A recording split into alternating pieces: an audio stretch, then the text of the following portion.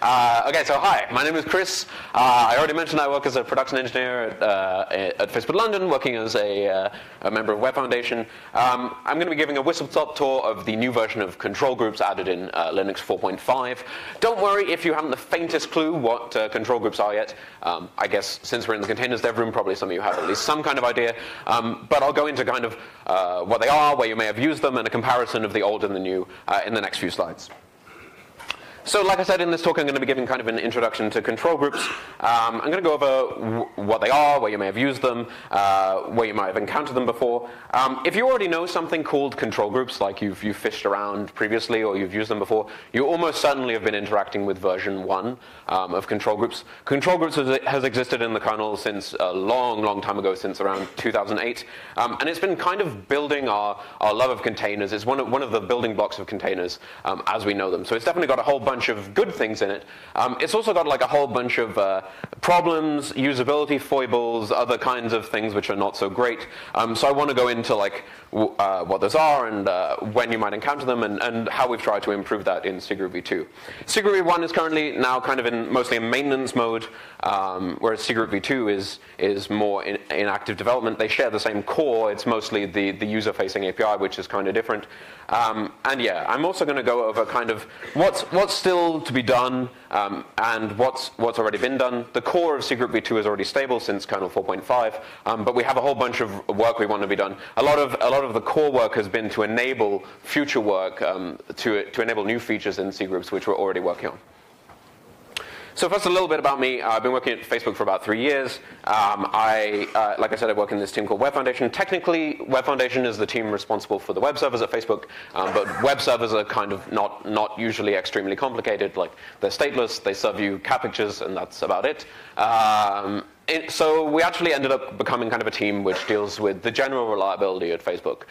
This means we get involved with production incident discussions and all sorts of... We generally act as kind of the guardians of reliability at Facebook.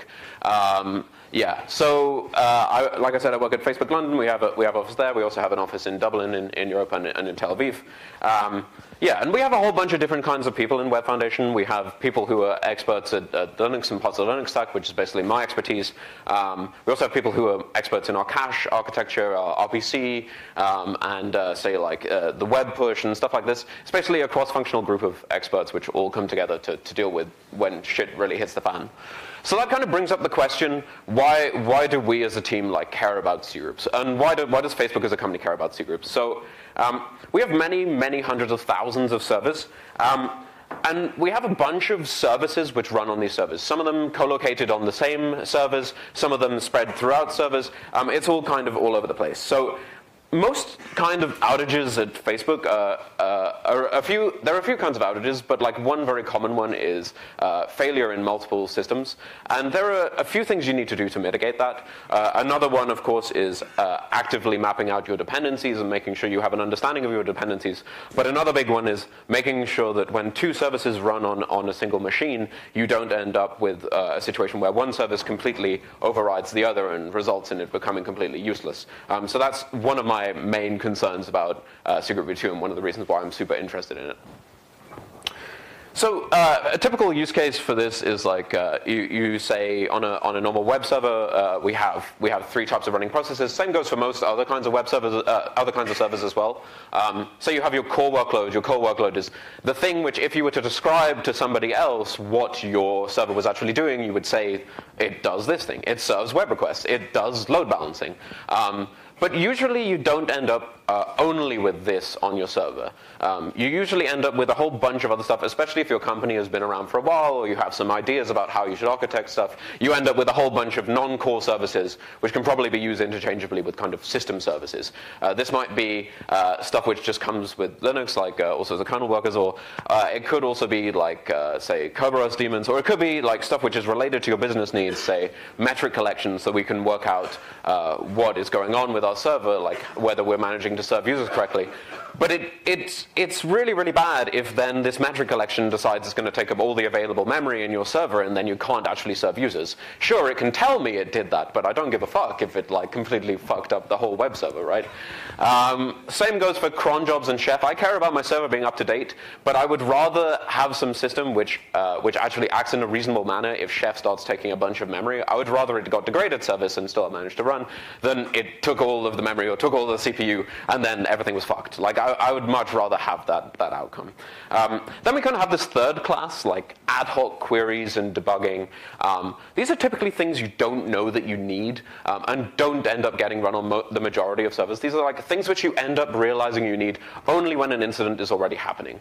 And we kind of want people to be able to dynamically be able to determine the importance of those things as the incident is going on, whether they want it to take precedence over the core workload of the machine or not. So cgroups is a very good use case. This is a very good use case for cgroups. Like I mentioned, if you had some interaction with cgroups, you've almost certainly been interacting with version 1. Version 2 has been in development for like 5 years now. It only just got stable in the Linux kernel. But even on recent kernels, version 1 is typically what's mounted by default. And the reason for that is, as you'd imagine with a different version number, the actual changes are backwards incompatible. So I'm going to be going over kind of why we've made them backwards incompatible in a moment. So the fact that we typically boot with your init system only mounting the version 1 hierarchy is a testament to why I'm doing this talk. Like, I know we have a whole group full of container experts in this room, and this is also kind of a sell to you about why you should give a fuck about cgroup-v2 and why you should take the time to care about it and invest in it in your products. So in the previous slide we talked about multiple processes fitting into each of these cgroups as well. So a cgroup can be set as tightly or as flexibly as you like. It can be all of the processes which are related to one service, or it can be a single process. It can be however many processes you like, from 0 to however many you like. The idea here is we don't impose a structure on you. One of the guiding principles behind v2 has been we want you to be able to choose how to use it. We don't want to have a hierarchy which imposes how you should do things, and we want the easy way to be the correct way. So a cgroup is a control group. They're one and the same. They're a system for resource management on Linux. Like I mentioned, a resource here means like CPU, I/O, memory, and management here can mean, for example, accounting. Like we know how much memory some processes in some particular cgroup are using. It can also be limiting, like we hit a particular threshold and we take some violent action to curb that. It can also, in v2, there's also been some work towards throttling, which I'll go in as well. Generally, killing or whatever is quite violent. So we want to have some remediative actions instead of just straight up killing stuff. The way that cgroups v2 and v1 work are essentially you have this hierarchy. It's sysfs cgroup. It's just a bunch of files and directories. We don't have a system call interface. There may well be one in future, but we don't currently have one. The reason this is kind of a good thing is it's really easy from some user space application, even if it's not written in C or C++, and you don't have access to C library functions or system calls easily. You can easily go and find out the state of your system when it comes to cgroups. You can just look at some files. Like I would hope that all of you are using languages which can like open a file, make a directory, remove a directory. I would hope like whatever the new hip kids are using still supports those kind of things. So each resource interface is provided by a controller. You'll probably hear me use the word controller, resource, and domain kind of interchangeably. The idea is you write files in like that apply to some particular controller. This controller takes the values which you provided and it provides them to the kernel, and the kernel makes some kind of decisions based on what values you gave it. So it's essentially the backing store for all of the stuff which you input to cgroups. So as mentioned previously, workload isolation is a really big use case for cgroups. So you might have many background jobs on a machine, but you don't want them to override the main workload. That's the case which we talked about first. There are also some other cases, like say you have a tier which runs asynchronous jobs in the background. We have that at Facebook. And some jobs have higher priority than others. Priority is a very abstract concept, but priority usually has something to do with resources. It usually means either you expect it has more memory or less CPU or something like this. It's very much up to you, like what exactly that priority means. You also have shared environments. Say you're a VPS provider or something like that, and you don't want some particular user to be able to use that container and steal all the resources from all your other customers, which are now going to go and leave you a bad review. There are kind of a lot of use cases for cgroups here. And you might ask, hey, my favorite application X, like, it already does this. Why should I give a single shit about cgroups? Well, the answer is, if you have been using any kind of software in the last 8 years, I would really pray that it does it through cgroups. It probably does it transparently to you, and you don't ever have to like talk to cgroups directly. But the backing for all of these is cgroups. Like, that's how they do resource limiting. So let's go concretely over how this works in version 1. So in v1, sysfs cgroup contains the names of all the resources which have a controller. So this might be CPU, memory, PIDs, that kind of stuff. And inside these resource directories, there's another set of directories which are the cgroups themselves. So these cgroups exist in the context of this resource, and you put processes into those cgroups. For example, we have the PIDs one at the bottom, so because this is to do with PID resources, it contains files in those directories, and those files are related to how many PIDs you can have in a cgroup, for example. And we also have the concept of like having its own hierarchy for resource distribution. So in cgroup v1, you have a resource, and then you have a cgroup hierarchy underneath each resource. So even if cgroup 3 here was called the same as cgroup 1, say they were both called foo, from the kernel's perspective, they have absolutely no relation to each other. This is kind of important because if you look at how, for example, systemd sets out cgroups typically, you often end up with quite similar looking hierarchies in different resources, and you might even be inclined to believe they have some relation to each other. Well, from systemd's perspective, I'm sure they do, but from the kernel's perspective, they do not. And that results in a whole slew of like subtle issues which cause problems at scale, which I'll go into in a moment. Cgroups are nested inside each other in this example. So when a cgroup is nested inside another, typically what it means is it can control some limited amount up to the maximal amount of its parent. So if you have a memory cgroup and then you have a child of a cgroup which is also another cgroup, then you can limit up to the maximum of its parent.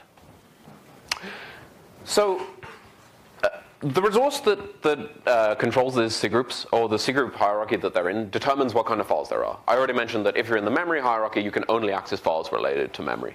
Like, for example, there's this file memory.limit in bytes. You can read the limit in bytes from it, or you can write to it and set a separate limit in bytes. And one PID isn't exactly one cgroup per resource in cgroup v1. So PID2 here is explicitly assigned to resources A and C in cgroup 1 and 5 respectively, but because we don't assign it to anything in resource B, it actually goes to this root cgroup. The root cgroup is kind of a special concept in cgroups. It's essentially unmanaged territory. How exactly it's managed is up to the controller, but the idea is you don't really have the opportunity to set really any limits in the root cgroup because it's just the starting point for resource distribution of this resource across your whole machine. So yeah, you do get some kind of accounting, but in terms of limiting, it's basically useless. So here's a concrete look at how this looks in cgroup v1. So you have sysfs cgroup, and then you have the resources, which are like block I, memory, and PIDs, and then you have the cgroup names, and we have nested cgroups here, A inside bg for 2 resources, and B inside ad hoc for 2 resources. So once again, just as a reiteration, because this is really important that you get this, from the kernel's perspective, naming has no meaning. Like, if it's in a different resource, even if it has the same name, it has no meaning. And that has all sorts of weird implications. So here's how it looks in cgroup v2 by comparison. So in cgroup v2, we actually don't see the resources anymore. If you remember how it looked in version 1, we have resources under sysfs cgroup, but now we actually have the cgroups themselves under sysfs cgroup. So how do these cgroups understand which resources they are supposed to apply to if they're not inside a resource hierarchy? Well, the answer is kind of cgroups are global now. They're essentially a global set of cgroups, and you enable resources inside the cgroups. This means that we have one hierarchy to rule them all, and the idea is like you write to a special file, you tell us what particular controllers you want to enable, and we enable them for your cgroup. We don't require you to create disparate hierarchies each time. You instead create one hierarchy and enable cgroup controllers at will. So this is how the previous example now looks in cgroup-v2. So in cgroup-v2, like I mentioned, we now have the cgroups directly at the bottom, but you write to this special file, cgroup.subtree_control, and that enables the in the children of that cgroup that those controllers are enabled. Essentially, if you were not to enable them there, but they were enabled the next level up, it means they would compete freely for those resources that you didn't enable. So yeah, so here's the version 1 hierarchy again for comparison. And as you can see here, we have resources first. And remember that in version 1, cgroups with the same name, again, don't have any relation to each other. In cgroup-v2, we have this unified hierarchy, and you enable resources for a cgroup's children by writing plus memory, plus PIDs, plus CPU, plus IO, that kind of stuff, to cgroup.subtree_control. And when you do this, the files appear in that directory instantaneously. Oh, and another thing to mention is, in real life, you also need to enable the memory, PIDs, and IO controllers at the top level for this to work, but for the sake of simplicity, I've not added them here. So the fundamental differences are obviously the unified hierarchy. Resources apply to cgroups now instead of cgroups applying to some distance across the hierarchy for a resource. This is very important for some kinds of common operations in Linux. Like, for example, you have page cache writebacks, and page cache writebacks transcend one particular resource. They happen across a whole bunch of different resources, and we need to be able to consider these actions together in unity to be able to perform reasonable limiting or other actions. We also have granularity at the thread group ID, not the thread ID level. This is a contentious point, but it's kind of important. In cgroup-v1, you could essentially put different threads from the same process into separate cgroups. This has a whole bunch of weird implications. Like, for example, people would put, say, different threads from the same process into different memory cgroups.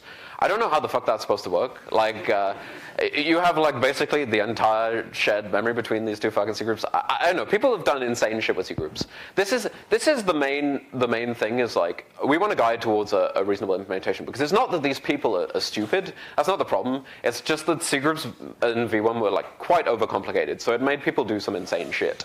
So now limiting at the PID level kind of gets us like a more reasonable approximation of what people generally want. Also, without extensive cooperation, even for resources where maybe it would, in theory, make sense to have different threads from the same process in different resources, it often ends up being like you have to have some way to communicate which thread from your process is doing what. And there's no standardized way to do that in Linux, right? Like, you can set the com of your thread to like some value and then look at like the value somewhere, but it's not standardized and it's like really, really fucking hard to reason about. So yeah, it usually doesn't act in any reasonable way. In general, like, there's been a focus on simplicity and clarity in v2 over like ultimate flexibility. v1 was invented at kind of the dawn of containerization. People didn't know what they wanted. They just know that they wanted something and they wanted it now. So v1 was kind of a solution to this problem, and v2 is kind of more like a more developed approach to the problems we know we're having for sure now. So another new feature in v2 is the addition of this no internal process constraint. So this means that cgroups with processes and controllers enabled cannot create child cgroups. Essentially, this means that, in simpler words, these red cgroups either have to have no processes or they have to have no controllers enabled in that part of the hierarchy. This is for a few reasons. It's kind of hard to reason about how that should act, usually. In v1, this was allowed, and the problem is now you have two different types of objects kind of competing against each other. So say you have processes in I, and then you have some child cgroups underneath I here. Now you have processes which are in I competing against cgroups, which are its children. And it's difficult. You have to make some kind of judgment about how we will treat processes compared to cgroups. Maybe we can consider each one its own cgroup. Maybe we can consider them like I prime, like a separate cgroup. But it's quite hard to reason about. And for most cases, the better solution is just create another cgroup. So this is another guide towards like helping people create a sane hierarchy. And the root cgroup is a special case. The controllers themselves have to decide how they're going to handle resources in the root. So clearly breaking the API is kind of a big deal. Like the cgroup API is a pretty fucking big deal. Like the fact that we want to create v2 instead of just improving v1 obviously needs some good reasoning there. So v1 works okay for basic situations, but it gets kind of exponentially complicated when you're getting more and more complex. As I mentioned, in v1, design kind of often followed implementation, and trying to rework kernel APIs after the fact is really, really, really hard. Like, you can't change the kernel API, the fundamental nature of the kernel APIs which people rely on day-to-day in production. That's just not something you can do. Even for stuff which was designed up front, like I mentioned, like, generally the use cases for containers and cgroups were not really that well fleshed out yet. They originally started as like only for CPU, and then it grew and grew and grew kind of naturally. It was generally hard to gauge at the time how cgroups would be used, so now this is an opportunity to redesign them and work them how we actually think they should be. So to fix these kind of fundamental issues, you need to have an API break, and that's why v2 was created. So I want to go over some of the actual practical improvements, because I've talked a lot about like the theoretical, how we've designed it, but I also want to go over why we've designed it in that way and what that actually means. So, okay. Pop quiz. When you write to a file in Linux, what happens? It's not a trick question, I swear. You get a file you get a file descriptor. Okay, that was possibly before what I wanted. Okay, so does it write directly to the disk? Okay, so where does your data go? I got about 5 different answers. I'm not sure what on earth they were. Okay, so it goes. You write a dirty page into the page cache. You have like some subset of dirty pages now, and your write syscall came back and it said everything's great. And from your application's perspective, now you can go on pretending, yes, it was written to disk, and my write syscall succeeded, so it must be written to disk, and you can have all this class of wonderful belief. But ultimately, it's not been written to disk, right? It's still sitting in memory somewhere, and if you shut down the machine right now, shit's going to go haywire. So yeah, so there are multiple operations here to be considered. First, you have your write syscall, which then goes and writes dirty pages, returns to you, and then later some kernel worker like pdflush comes and it says, okay, now is the time, by some magical standards like the inode dirty ratio, I've decided I'm going to flush out these to disk. In v1, we don't have any tracking of this. So if you wrote dirty pages, we don't know where they came from afterwards when we flush them to disk. So that I/O goes to the root cgroup, and we can't account it to your process or your cgroup, simply because it wasn't tracked. It wasn't tracked where this page comes from.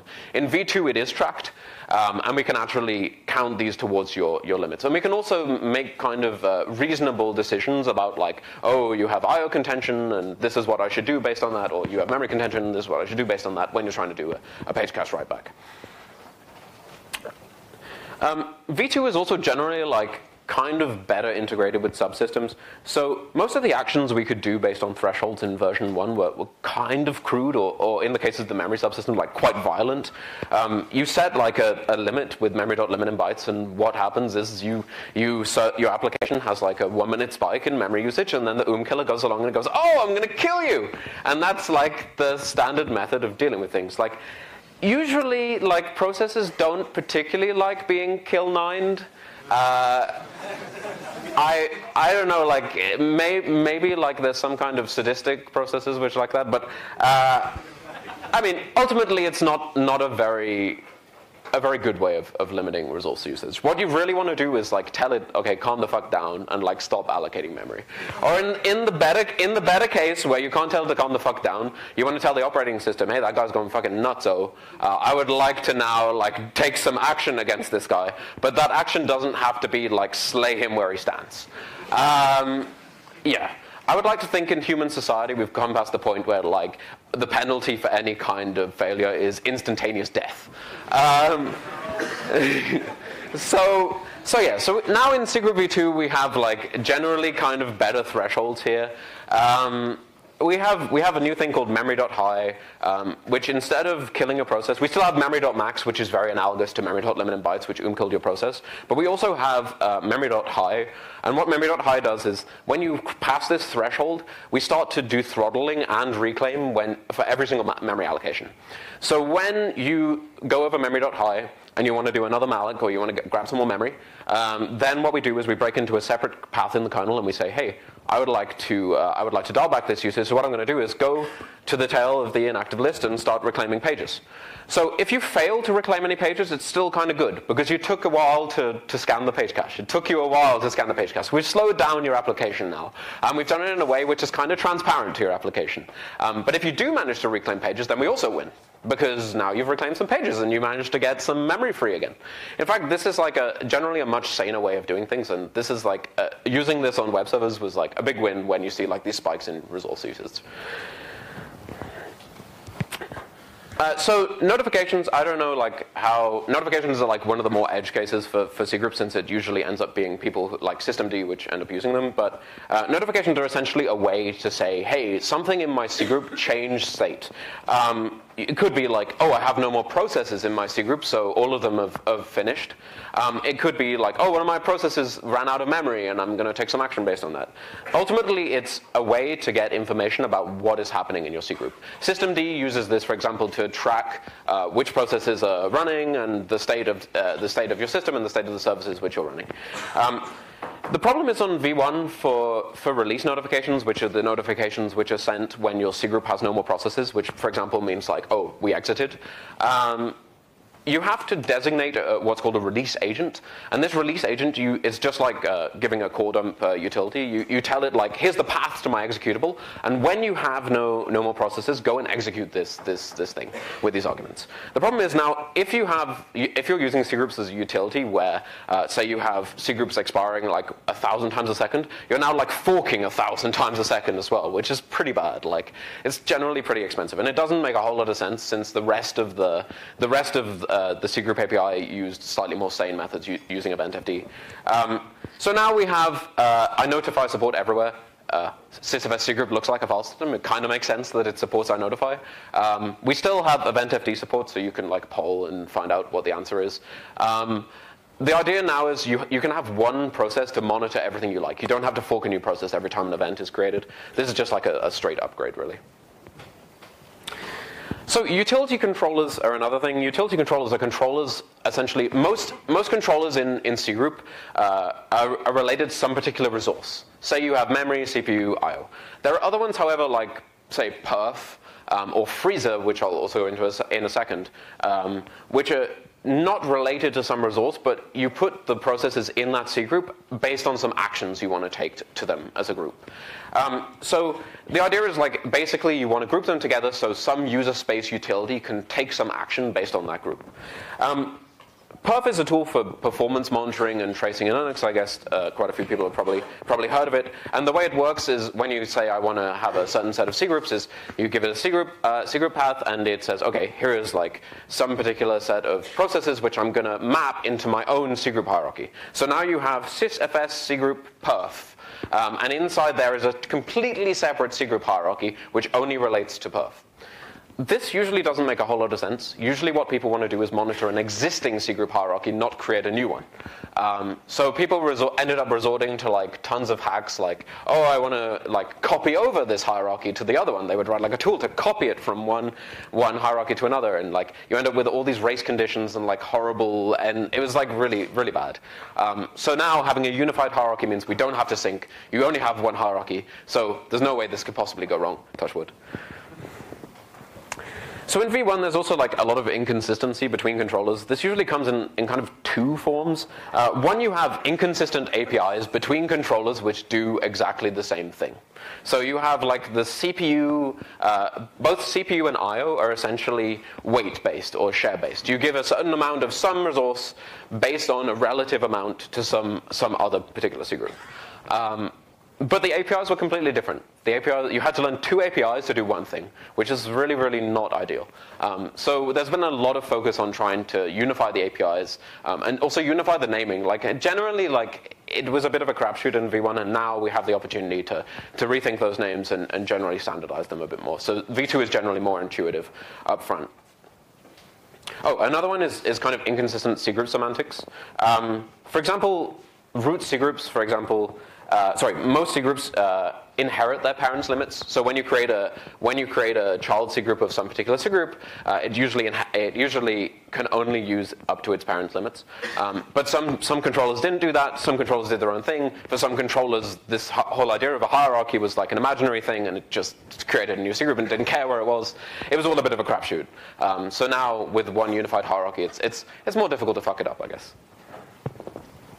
So V1's over-flexibility also contributed to like a whole bunch of API problems.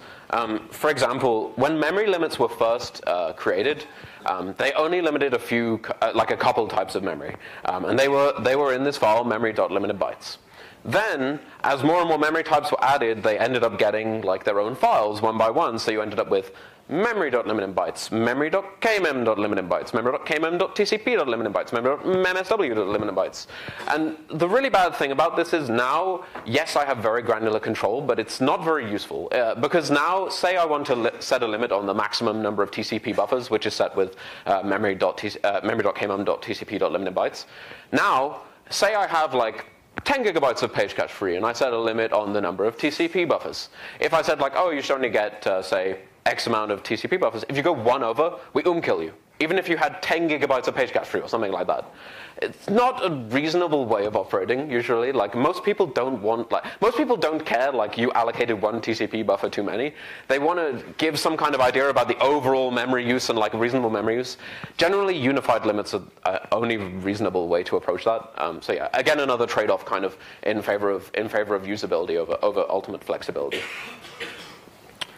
Generally, if you do want to limit these things, say you wanted to limit some particular kind of resource, like the PID controller is a very good example. The PID, in the early days of cgroups, it was considered maybe we could limit the number of PIDs by like limiting certain types of kernel memory. But that turns out to be really, really fucking hard. So the way that was fixed was we now have a PID controller, and that specifically controls this resource. So if you do want to do very specific kinds of limiting, like some TCP buffer or something else, then you should do that through a new controller. That's the reasonable way to do that. So if you go to facebook.com right now, there is a 1 in 10 chance you are going to hit a server with cgroupv2. We are running a cgroup-v2 pool in like the tens of thousands of machines now. And we're investing heavily in cgroup-v2 for like a number of reasons. My main concern, like I mentioned at the beginning, is limiting the failure domains between services. I really care a lot about making sure that we don't have cascading failures or anything like that on a machine. And also being able to kind of manage the resource allocation in your data center, especially at Facebook scale, is really important. Like if we can suck just that little bit more resource efficiency at the data center, then that's a really big win. We run cgroup-v2 managed with systemd. One of my teammates, Davide Capico, who's sitting back there, did a talk about this at systemd.conf last year called, I believe it was called, Deploying Systemd at Scale. Correct me if I'm wrong. Yes, it was. So yes, we're a really big contributor to the core of cgroup-v2. We have 2 of the core maintainers working at Facebook, and we will continue to drive innovation here. Like this is a big thing we're working on right now. So I already mentioned that cgroup-v2 is kind of new. cgroup-v2 has been usable for a little while now, and the core is all very stable. But that doesn't mean that there isn't still work to be done here. Like a lot of this is kind of building the building blocks for future work. So the core APIs are stable, but there's definitely functionality to be worked on. When thinking about cgroups, like most people think of kind of 3 things, I guess, which is I/O, memory, CPU. Those are like pretty much the biggest ones. And 2 out of 3 of those are merged currently. The PID controller is also merged. For the CPU controller, like it's very important, but there have been some disagreements with the CPU subsystem team about how to merge it. They have some disagreements about the no internal process constraint, and also like having process granularity instead of thread granularity and stuff like this. Yeah, there's a very juicy drama-filled thread at that link. As all Linux kernel mailing list threads are, it's probably still better than usual. We also may end up with some thread-based API for some particular kinds of thread operations that make sense. That would be like in the works. Another kind of big bet that we're doing right now is one thing that Linux has never really had is a good metric for memory pressure. Like we have many kind of related metrics, like the amount of memory you have free or the amount of memory used. You can also look at stuff like certain kinds of page scans, or like, yeah, but it's all very heuristic, and ultimately none of these metrics prove that you actually are encountering memory pressure, because they can also happen in a bunch of normal scenarios. So our proposed measure is to track page refaulting. So the essential way this will work is we track pages which are consistently refaulted back into the inactive queue. Essentially, the way to explain how this whole thing works. So you have the inactive set. Those are pages which the kernel considers are probably not being actively used by any process. Then you have the active set, which it considers are more likely to be used by some process. And it's essentially one big list. And the way it works is when you have a page fault, you go to the head of the inactive list.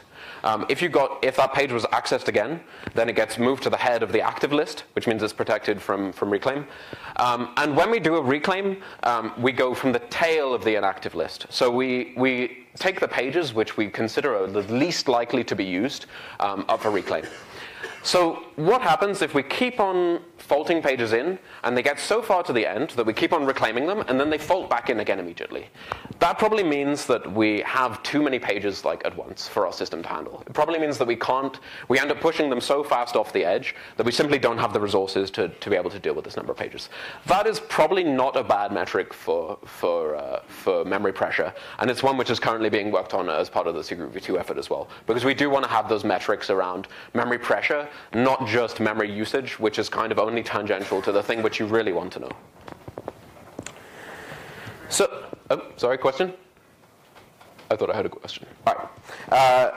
So we also have tracking now of page cache writebacks. What this first point means is we have the tracking of memory and I/O, but we don't have tracking for CPU yet.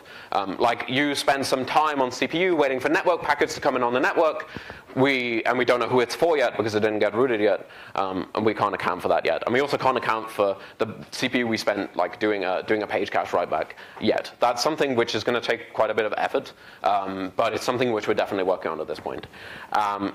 Yeah, and as for the second point, I already mentioned the refaulting.